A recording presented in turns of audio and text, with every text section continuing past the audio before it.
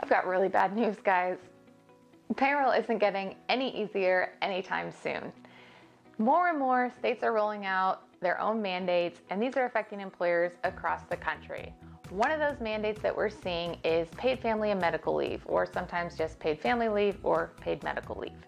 The states that have enacted these laws each make up their own programs. So what does that mean? That means that each state determines if the employee or employer or both are required to contribute to the plan. Usually it's a mix, and it depends on how many employees the employer has. So for example, it may be if you have fewer than 10 employees, only the employees have to contribute, and if you have more than 10 employees, then the employer also has to contribute. Each state's benefits are different, and each state's reporting requirements are different. These paid family and medical leave deductions do need to be set up in your payroll system and applied to the employees who are eligible for the benefits. And you also want to make sure that you've registered for the account.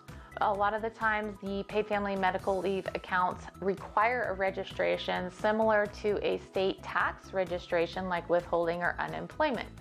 So you want to make sure if you are required or mandated to provide this benefit. If so, make sure you're collecting the proper amounts from employees, and make sure that you have the account set up so that when time comes to file and pay, then you're ready to do so.